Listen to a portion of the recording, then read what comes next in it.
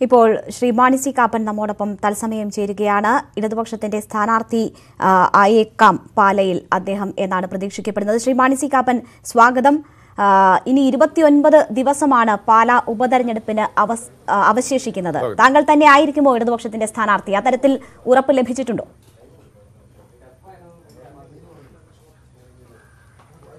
അത്തരത്തിലൊരു ഉറപ്പും ലഭിച്ചിട്ടില്ല. കഴിഞ്ഞ തവണ മത്സരിച്ച ആൾ ഞാനായിരുന്നു. ഇടതുപക്ഷ ജനാധിപത്യ മുന്നണിയാണ് സ്ഥാനാർത്ഥി ആരാണ് തീരുമാനിക്കേണ്ടത്. 28-ാം തീയതി NCPയുടെ സംസ്ഥാന നേതൃയോഗവും അന്നേ ദിവസം തന്നെ ഉച്ചകഴിഞ്ഞ് 3 മണിക്ക് LDF യോഗവും ചേരുന്നുണ്ട്. ആ യോഗത്തിൽ തീരുമാനമുണ്ടാവും. ഇത് സംബന്ധിച്ച് എന്തെങ്കിലും ആശയവിനിമയം ഇതിനോടകം നടന്നിട്ടുണ്ടോ?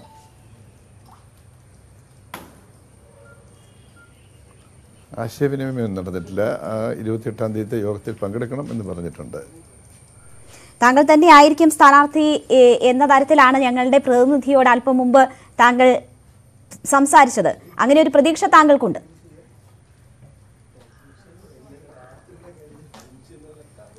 സ്വാഭാവികമായും 4300 വോട്ടിന് തോറ്റ ഒരു സ്ഥാനാർത്ഥി എന്ന നിലയിൽ, അങ്ങനെ മത്സരിച്ച ഒരു പാർട്ടി എന്ന നിലയിൽ വ്യത്യാസമുണ്ടാകാൻ സാധ്യതയില്ല എന്നുള്ളതാണ്.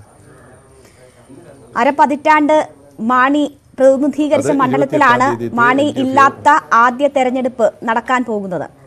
എന്താണ് താങ്കളുടെ പ്രതീക്ഷകൾ?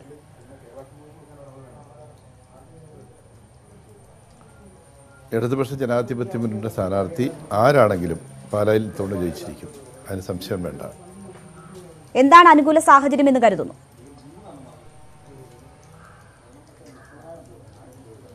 അനുകൂല സാഹചര്യം ഇവിടെ സാധാരണ പാർലമെൻറ്റ് തിരഞ്ഞെടുപ്പും അസംബ്ലി തിരഞ്ഞെടുപ്പും തമ്മിൽ പാലായിലെ നിയോജക മണ്ഡലത്തിൽ ഒരു കമ്പാരിസൺ ഇല്ല. കാരണം കഴിഞ്ഞ പ്രാവശ്യം VN വാസവൻ കൂടുതൽ വോട്ട് കുറവായിരുന്നു. അതേസമയം ജോസ് കെ മാണി പാർലമെൻറ്റിലേക്ക് മത്സരിച്ചപ്പോൾ 33,000 വോട്ടിൻ്റെ ലീഡ് അദ്ദേഹത്തിനുണ്ടായിരുന്നു. ശ്രീ KM മാണി സാറും ഞാനും തമ്മിൽ മത്സരിച്ചപ്പോൾ 4300 വോട്ടായിട്ട് കുറഞ്ഞായിരുന്നു. പാലയുടെ രാഷ്ട്രീയം പ്രത്യേകമാണ്. പക്ഷേ 2014 അപേക്ഷിച്ച് 2019 ഭൂരിപക്ഷം കൂട്ടാനും കേരള കോൺഗ്രസിന് കഴിഞ്ഞിട്ടുണ്ട്.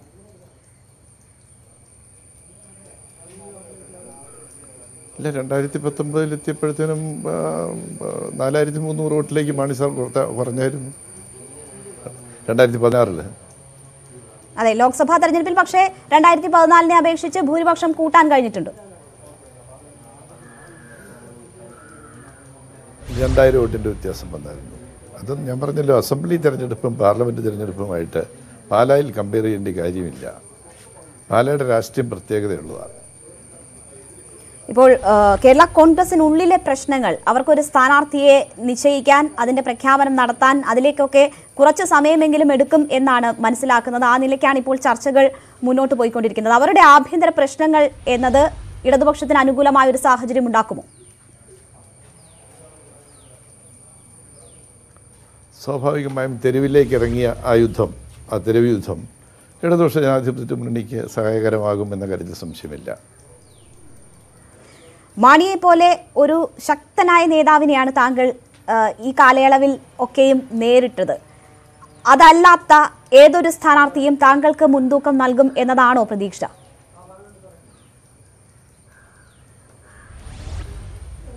എൻ്റെതല്ല, ഞാൻ പറഞ്ഞല്ലോ, ഇടതുപക്ഷ ജനാധിപത്യ മുന്നണിയുടെ സ്ഥാനാർത്ഥി ആരായിരുന്നാലും പാലായിലെ സുനിശ്ചിതമാണ് വിജയം, സംശയം വേണ്ട. പക്ഷേ നമ്മൾ ഈ ലോക്സഭാ തെരഞ്ഞെടുപ്പ് എടുത്താൽ വലിയ തിരിച്ചടിയാണ് ഇടതുപക്ഷത്തെ സംബന്ധിച്ച് നേരിട്ടത്. അതിൽ നിന്ന് കരകയറാനോ ആ വിഷയങ്ങൾ പഠിക്കാനോ പോലും കഴിയാനുള്ള ഒരു സമയം എടുത്തിട്ടില്ല. അതിൽ നിന്ന് സാഹചര്യങ്ങളിൽ വലിയ മാറ്റവും ഉണ്ടായിട്ടില്ല. അതിനെ എങ്ങനെയാണ് കാണുന്നത്?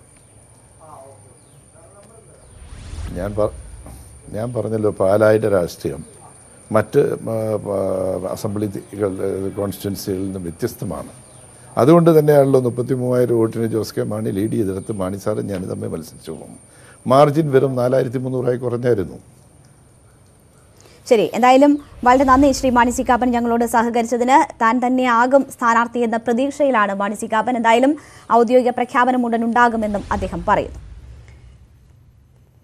PJ ജോസഫിനെ തള്ളി റോഷി അഗസ്റ്റിൻ രംഗത്ത് വന്നു. ജോസ് കെ മാണി ചെയർമാനായ പാർട്ടിയാണ് പാലാ തെരഞ്ഞെടുപ്പ് സംബന്ധിച്ച തീരുമാനമെടുക്കുകയെന്ന് റോഷി അഗസ്റ്റിൻ പറഞ്ഞു. ഇക്കാര്യത്തിൽ ജോസഫിനെ ആരും ചുമതലപ്പെടുത്തിയിട്ടില്ല. പാലാ സീറ്റ് സംബന്ധിച്ച് പാർട്ടിയിൽ തർക്കമില്ല.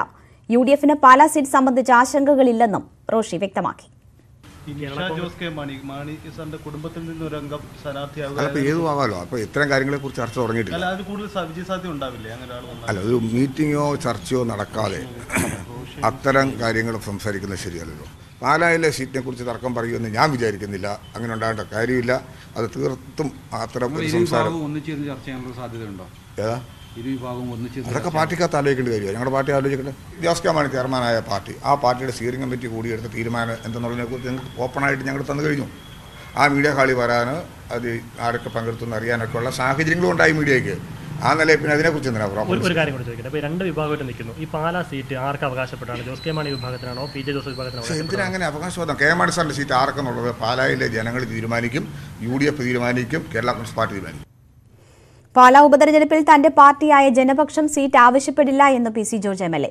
ക്രൈസ്തവ വിശ്വാസിയായ പൊതു സ്വതന്ത്രനെ മത്സരത്തിലിറക്കിയാൽ NDAയ്ക്ക് പാല പിടിച്ചെടുക്കാം. TC Thomas മത്സരിച്ചാൽ നേട്ടമുണ്ടാകില്ല. ജോസ് കെ മാണിയുടെ ഭാര്യ നിഷ മത്സരിച്ചാൽ പാലായിൽ നാണം കെട്ട് തോൽക്കുമെന്നും PC ജോർജ് ന്യൂസ് 18നോട് പറഞ്ഞു. ശ്രീ PC ജോർജ്, ജനപക്ഷം പാലാ ഉപതെരഞ്ഞെടുപ്പിൽ സീറ്റ് ചോദിക്കുമോ? ചോദിക്കില്ല. ഞങ്ങൾ NDAയുടെ ഒരു ഘടകകക്ഷിയാണ്. ഇപ്പോൾ ഞങ്ങൾ സഹകരിച്ച് പോവുകയാണ്. അതുകൊണ്ട് ആവശ്യമില്ലാത്ത തർക്കത്തിനൊന്നും ഞങ്ങളില്ല. അത് NDA നേതൃത്വ കമ്മിറ്റി കൂടി ആലോചിച്ചിട്ട് ജയസാധ്യതയുണ്ട്, ഉറപ്പായിട്ട് ജയിക്കാൻ പറ്റുന്നൊരു അവസരമായത്. ആ ജയസാധ്യതയുള്ള ഒരു സ്ഥാനാർത്ഥിയെ സ്വതന്ത്രനായി നിർത്തി NDA പിന്തുണ കൊടുക്കും. NDAയുടെ സ്ഥാനാർത്ഥി കാണും, ഉറപ്പാണ്. NDAയുടെ സ്ഥാനാർത്ഥി ഉണ്ടാവും. ആ NDAയുടെ സ്ഥാനാർത്ഥി നിയമസഭയിലെത്തും. ഈ നിഷ ജോസ് കെ മാണിക്ക് എന്തെങ്കിലും വിജയ സാധ്യതകൾ പാലയിലുണ്ടോ? പേര് പോലും പറയണമെന്ന് തോറ്റു. നോമിനേഷൻ കൊടുക്കുന്നതിന് തലേ ദിവസമേ തോക്കും, പേടിക്കണ്ട. അത് ഇലക്ഷൻ വോട്ടെണ്ണേണ്ടി വരിക. നോമിനേഷൻ കൊടുക്കാൻ പോകുന്ന വഴിയെ തോറ്റ് നോമിനേഷൻ കൊടുക്കുക, അത്രേ ഉള്ളൂ. PC തോമസ് ഇപ്പോൾ എനിക്ക് വലിയ സ്നേഹമുള്ള ആളാണ്, എൻ്റെ ബന്ധുവും കൂടാണ്. പക്ഷെ ഇച്ചിരി പ്രശ്നങ്ങളുണ്ട്, ഇല്ലെന്ന് ഞാൻ പറഞ്ഞു. ഞാൻ സത്യം നേട്ടം ഉണ്ടാവില്ല എന്ന് തന്നെയാണോ? നേട്ടം ഉണ്ടാവില്ലെന്ന് പറയല്ല. PC തോമസിന് കഴിഞ്ഞ പാർലമെൻറ്റ് ഇലക്ഷനിൽ 30,000 വോട്ട് PC തോമസിനൊക്കെ കൂടുതൽ വന്നു. അങ്ങനെ ഒരു ചെറിയ പ്രശ്നം പാലായിലുണ്ട്. പാലായ്ക്കൊപ്പം മറ്റിടങ്ങളിലും തെരഞ്ഞെടുപ്പ് നടത്തണമെന്ന് K മുരളീധരൻ MP. സെപ്റ്റംബർ 23-ന് എല്ലായിടത്തും തെരഞ്ഞെടുപ്പ് നടത്തണമെന്നാവശ്യപ്പെട്ട് തെരഞ്ഞെടുപ്പ് കമ്മീഷന് കത്ത് നൽകി. മഞ്ചേശ്വരം തെരഞ്ഞെടുപ്പ് നീട്ടിയതിന്റെ ഉത്തരവാദിത്തം BJPക്കാണെന്നും മുരളീധരൻ പറഞ്ഞു. ഇലക്ഷനിലത്തെ നോമിനേഷനിലെ ഒരു സാങ്കേതികത്വം ചൂണ്ടിക്കാണിച്ചിട്ടുള്ള പെറ്റീഷനാണ്. അത് ബൈ ഇലക്ഷൻ തടസ്സമല്ല, അത് ഇലക്ഷൻ കമ്മീഷൻ വ്യക്തമാക്കിയിട്ടുണ്ട്. പക്ഷേ മഞ്ചേശ്വരത്തിൻ്റെ ഈ ഒരു സാങ്കേതിക തടസ്സം പറഞ്ഞിട്ടാണ് മാറ്റിവെച്ചത്. അപ്പോൾ അതുകൊണ്ട് ഇലക്ഷൻ കമ്മീഷന് ഇതെല്ലാം മറികടന്നുകൊണ്ട് തീരുമാനമെടുക്കാനുള്ള അവകാശമുണ്ട്. അതുകൊണ്ട് സെപ്റ്റംബർ 23 ആറിടത്തും ഇലക്ഷൻ നടത്തണമെന്നാണ് എനിക്ക് അഭ്യർത്ഥിക്കാനുള്ളത്. ഇലക്ഷൻ കമ്മീഷൻ ഞാനൊരു ഫാക്സ് അത് സംബന്ധിച്ച് നൽകുന്നുണ്ട്, കൊടുത്തിട്ടില്ലെന്ന് കൊടുക്കാൻ പോകാം. ഇടവേള.